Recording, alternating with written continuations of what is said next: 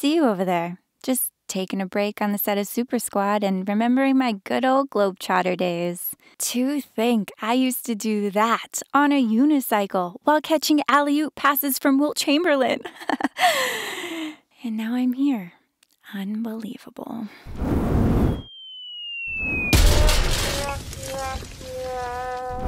People actually nicknamed us the carbureted combo. In fact, years later, after he went pro, the night he had his 100-point game, Wilt himself told me that if I had played 2 that night, he would have scored 200. We were unstoppable.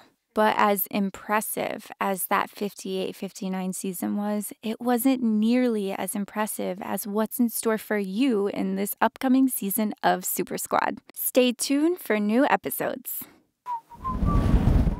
Super